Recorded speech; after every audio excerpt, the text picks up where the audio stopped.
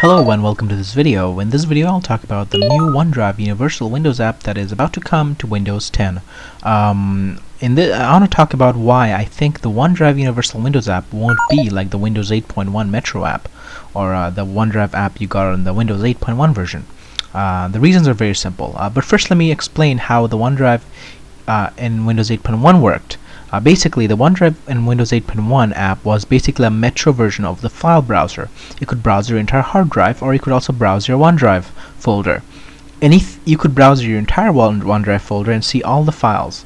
When you clicked on a file that was already synced to your PC, it opened the file, it launched the file right from your hard drive. It didn't download it from the web. It didn't download from the cloud. However, if you try to open a file that you haven't synced to your PC and it was in the cloud, it would download the file right to your hard drive and it would open it for you. But at the same time, the next time you'd launch the app, it would stay downloaded, so it would always open right from the hard drive. You'd have to right click on the file and unsync it to put it back on the cloud only. So in 8.1, the app was heavily integrated with the File Explorer and the sync engine, so it will open the file either from the cloud or the hard drive based on whether you have it synced or not. However, the new Universal Windows platform version of the OneDrive app in Windows 10 will not work like this. It'll work like the phone version. You can browse all your OneDrive files. However, when you click on a file, it will always download from the cloud. It will never care whether or not you have the file synced to your hard drive. For example, if you have a 5 GB file synced to a hard drive in Windows 8.1 app, when you clicked on the file, it will just open the file immediately. In the Windows 10 app, when you open the file, it would download 5 GB worth of content and then open the file. So that's the biggest difference.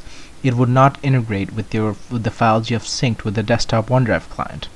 Now, why is it different? In Windows 8.1, the OneDrive Metro app isn't a Windows Store app. It's a system app located in your Windows root folder. It worked with the file manager, and it worked with the sync engine to manage all your files and know whether the file is synced or not. And it's also unsandboxed, so it's not sandboxed, and it has full system access. The OneDrive Universal Windows app in Windows 10 is sandboxed. It's downloaded from the Windows Store, whereas the 8.1 app was managed by Windows Update. It's downloaded from the Windows Store and updated through the Windows Store. It's sandboxed and it's located in your program files folder, and it does not have full system access, so it works more like the mobile app and not the 8.1 app. So this is the difference. The biggest question is, however, will this change?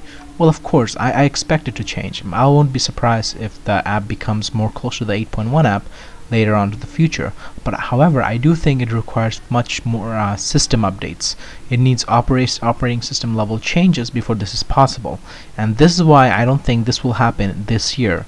My expectation is this will become much more powerful. The app is going to become much more powerful in the Redstone 2 release of Windows 10, which is scheduled to release in 2017.